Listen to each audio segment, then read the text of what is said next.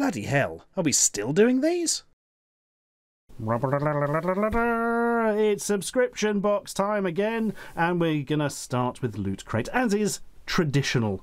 What are they proffering in their cardboard crate of gubbins this month? Well, we're about to find out. Whoa. Oh, the box says the box has Specimen X escaping. Yep, so that's like an alien containment thing this time. Kind of looks like they're trying to contain him in an industrial washing machine. That's probably a problem. Danger, danger, container breach. Danger, danger. Very 8-bit font there. I can't recognise which computer that's off the top of my head, but I think it's a system font from one of them.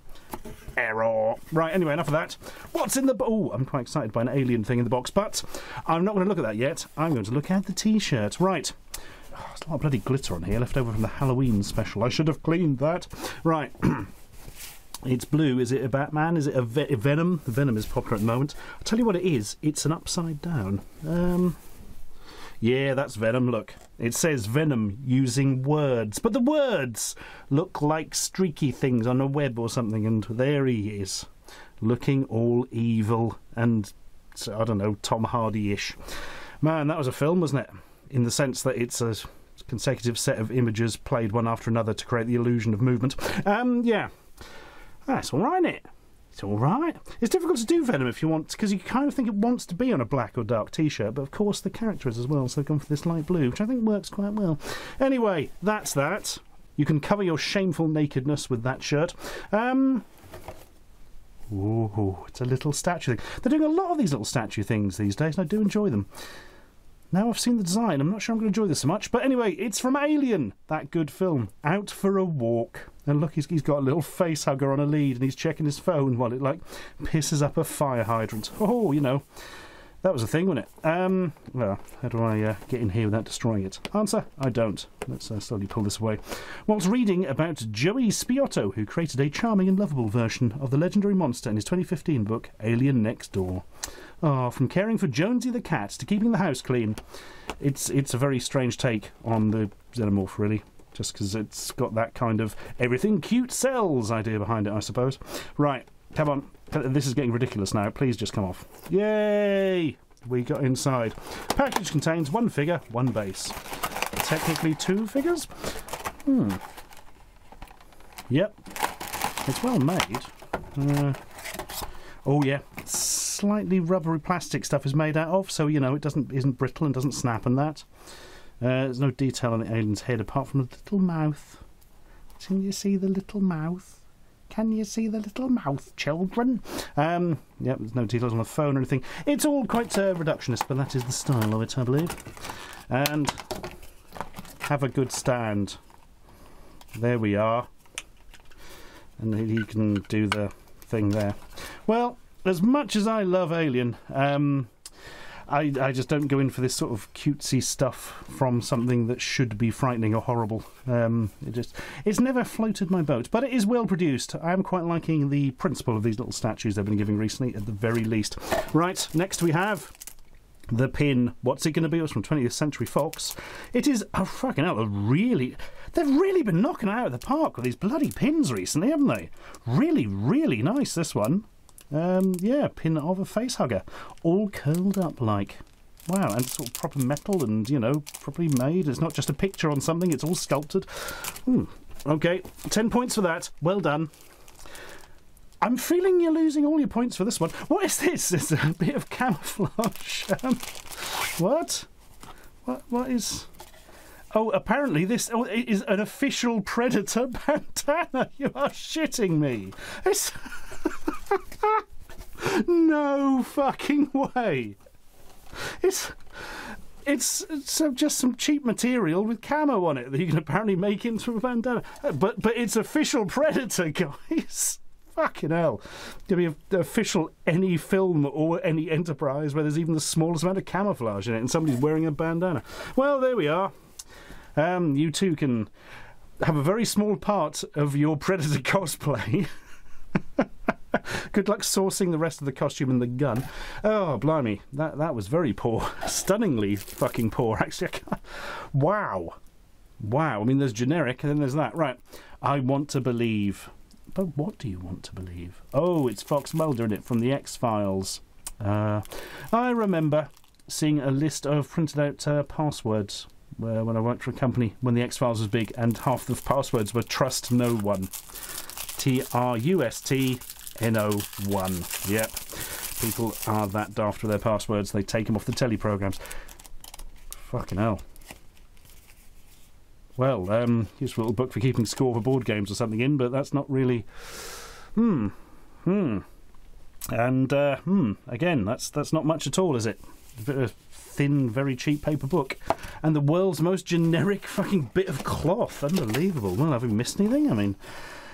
Nope, right, decent shirt. Nice statue if you like that kind of thing. Oh, wait! There is a picture of a predator. Thank God, I thought there must be bloody something. Ah, it's because it's all camouflaged, in it. Hang on, have I got it upside down? I think I have. That's fun. Hang on. By using the powers of gravity, let's attempt to sort this. Yeah, okay, I see. So, yeah. So, like, there's the predator's eyes. You see, there's like a claw on his hand and that. You see, it comes down, there's his legs and that. But of course, if it's wrapped into a bandana, you will not be able to see any of that. In fact, I didn't even notice it until I just saw it on this picture here. So, bloody marvellous. God, such cheap material as well. Loot Crate Edition X-Files hardcover journal? Journal for somebody with a very fucking short lifespan. Crikey, guys. There isn't even any lines to write on. Is it somebody who writes entirely in hieroglyphics or something? Right, Facehugger pin I did like. Blimey. Well, they're certainly keeping up with the whole just a couple of high-quality items. Although, the smaller things they're putting on to just bulk it out slightly is getting worse and worse, really, which is a shame. Anyway, that was Invaders, apparently. Don't forget that. Like... I was going to say, those little booklets have completely gone now. It's just literally this, isn't it? But they do schwa you, if you remember that. My God. Well, that's that then. Before we go, actually, I'm going to give a quick plug to friends of the channel, the Cheap Show podcast, which you will be aware of if you have watched Bartians, for it has Mr. Eli Silverman and Mr. Paul Gannon creating it from their evil brains. So, if you like a bit of a podcast, this is basically two... how can I best describe this? Two slightly odd people bicker at each other in a vaguely obscene way, and it's fucking great. But anyway, the reason I mention it is they have just released their 100th episode, which was performed live. And I know because I was there and took part in it and everything. It was in the Bill Murray pub in London, if you're interested in that kind of thing. Anyway, yes, go and have a listen if you haven't before. It's bloody good fun. It's thecheapshow.co.uk, I believe. I'll stick it on the screen and put a link down below and all that kind of stuff. Right, time to clear up some of this bloody glitter before the next box, I think. It's the currently regular Akibento box, because their good people always regularly send me one, and nobody else is at the moment. So yes, it's got manga, it's got anime, I won't know what half of it is, hooray! And it's nearly always got Funko Pop in it, but not this week by the looks of it. Right, week, month. Good God, imagine if they sent that weekly. They'd run out of stuff quick, wouldn't they? Right, we have a shirt of the tea, and in this shirt of the tea... is fibres, and on it is a picture of it's like a burning man. What's going on here?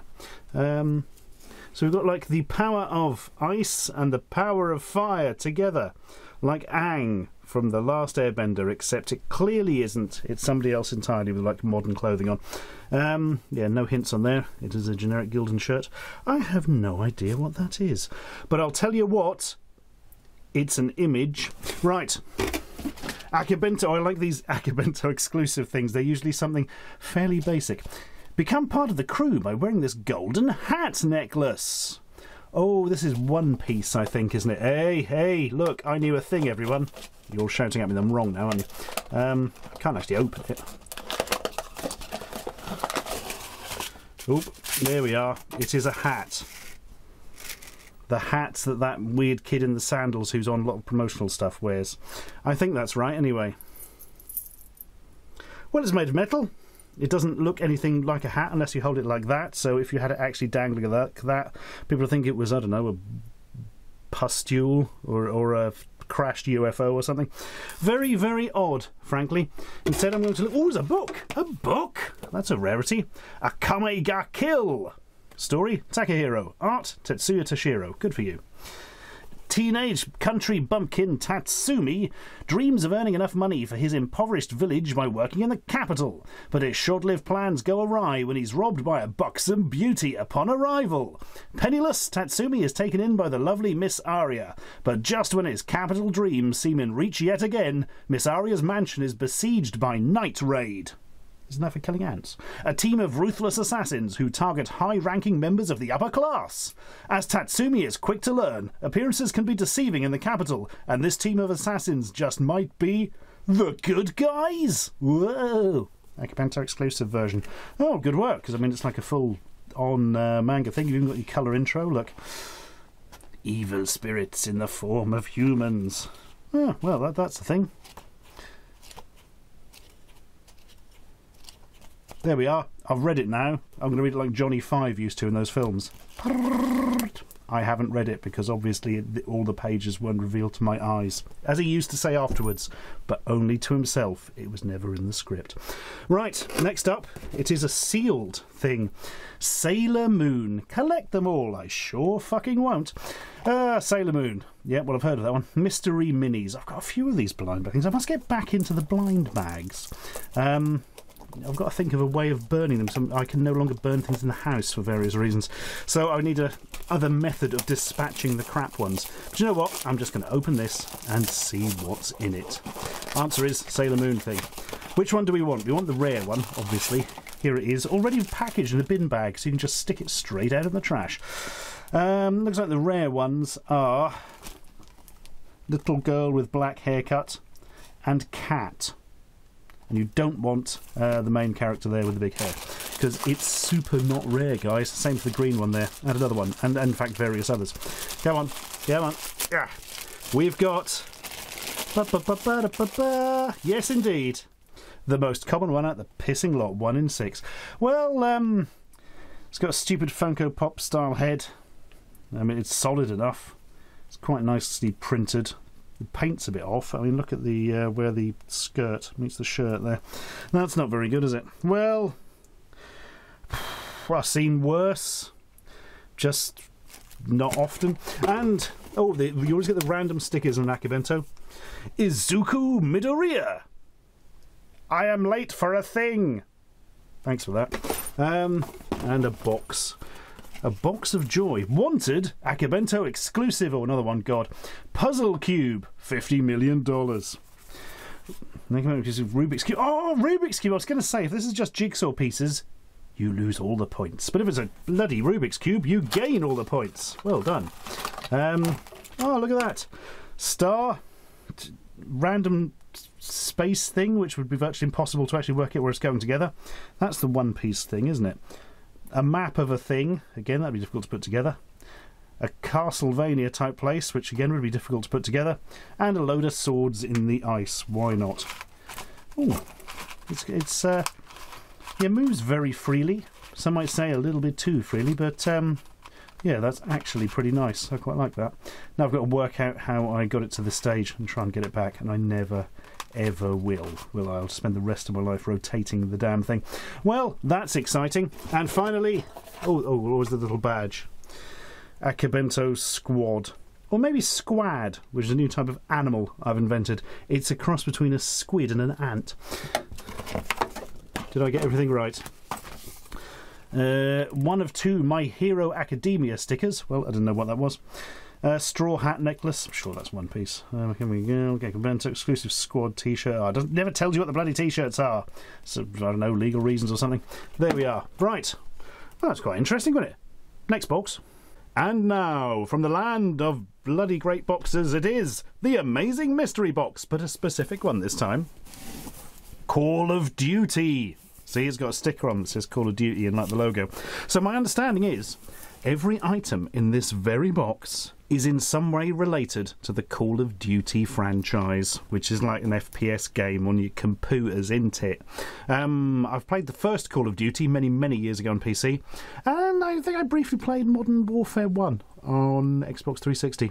And that is it. I am not much of an FPS man, but let us judge their items according to how itemy they are. There's quite a lot of stuff in it. Right, we start off with a cap. An Activision cap. It's got like a helmeted skull on it. Is this the logo of the latest Call of Duty? I know not, but I'm about to find out. It is. Yes, Call of Duty, blah, blah, 6% acrylic, blah, blah, blah, blah. Not a bad hat, yeah. It's decent quality. Quite like the flashing on the side. Not entirely sure about the patch on there. Could you get that patch off? No, you couldn't. That is definitely on there for the long haul. Well, there we go. That is a Call of Duty thingy hat. Yeah, that'd be a pretty good hat without the logo on, I think, personally. Not massively enamoured of these skull thing hats, but that is clearly a specific Call of Duty one. Also, flat peak, not curved. Doesn't really matter. Just thought I'd point that out. Next up, Call of Duty wallet? Yes, 2016 Activision, Call of Duty, blah, blah, blah. Special Combat Air Recon SCAR. I'm choking on the Roman numerals for 6. Well, that's interesting. It says Call of Duty embossed on it, but that doesn't matter because it's on the inside. It's got a punctured holey type thing that's reinforced, so you can hang it from a hanger. There's quite a lot of room inside. This isn't a bad wallet, actually. Sort of a leathery feel. It's this big lump of metal on it. I also quite like the design, other than the massive lump of bloody metal on it. If you were to take this off, that would actually be a really serviceable and quite nice wallet. But as it is, do you really want a massive chunk of metal? Especially if you keep it in your back pocket, you're going to get your bum poked by these corners, aren't you? Yeah, that's kind of halfway there, I think. Yeah, not bad. But somewhat impractical, I feel. Next up, I don't know what this is. It's something on a lanyard. Let's have a look. Well, neck strap thing. Lanyard, I think, technically is one around the wrist, isn't it? I don't know. Oh, God. Well, you've got like a key ring, a rubber key ring of that Skull Scar logo. And you've got one of those. And, oh, includes collectible sticker. If you collect stickers like this, you should probably reevaluate your life, especially because it hasn't been cut properly. Look, it's going off the side a bit there. Well, there we are. You can, if you're going to convention where you're having to wear a badge around your neck, they'll have probably given you one of these free. So I don't really, yeah, that's an odd one. Right, next, socks. Call of Duty socks at last. Designed for fans by fans. Unfortunately, we're talking about the devices that cool you. No, crew socks. Well, this is a thing that has occurred. What's the quality like? I'm going to ram my finger in the hole. Oh yeah. Well, they're good socks. They are good socks. And you can have the helmeted skull on your ankles, just like you've always wanted. Fair enough. And, oh, no, I was going to say, and finally, no, there is another thing. We have, chunky metal key ring. Quite a pleasing one, actually. It's that skull helmet logo again. If you like that logo, you are in with joys on this. Much more clearly defined than it is on the old cap there, if you look. Yeah, that's a really chunky bit of metal, actually. You ain't going to lose your keys off that. Yeah, that's good. That's decent. And finally, it's a teeny tiny backpack.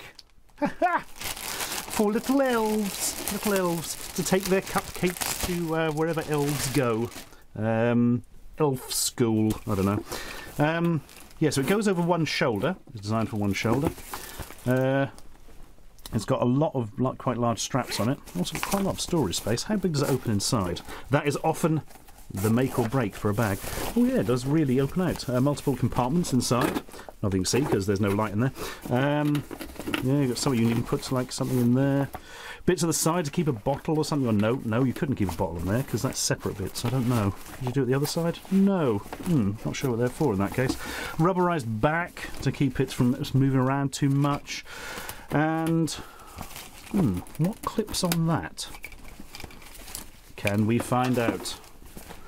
I feel like there should be something in here that goes over the top and clips on it. I'm not finding it though. The mystery of the missing clip. Well, I'm sure it's on there somewhere. Well, that is a thing, isn't it? It's quite a nice little thing to put over one shoulder. It's not too ostentatiously Call of Duty. You've got that skull there properly sewed onto it, actually. It's all properly done, that. Yeah, if you want that, that is also a thing. So there we are. If you want your Call of Duty stuff, and you like all this, that is a box you can buy with your money, and then they'll send it to you through the post. You know how that works, don't you? I don't think I'm going to get much out of that, actually. I mean, the keyring is always potentially useful, but I've got a lot of them anyway. The little bag. I do quite like the idea of a small bag to go over the shoulder, but equally I have a lot of bags, so that's a slightly difficult one. It feels slightly waterproof inside though, which could be useful. Yeah, the bag's about all I'd get out of that. I mean, maybe that, if I could pull the metal bit off. Don't know. Do I really want to see the words Call of Duty whenever I open my wallet? Probably not. Right, next box.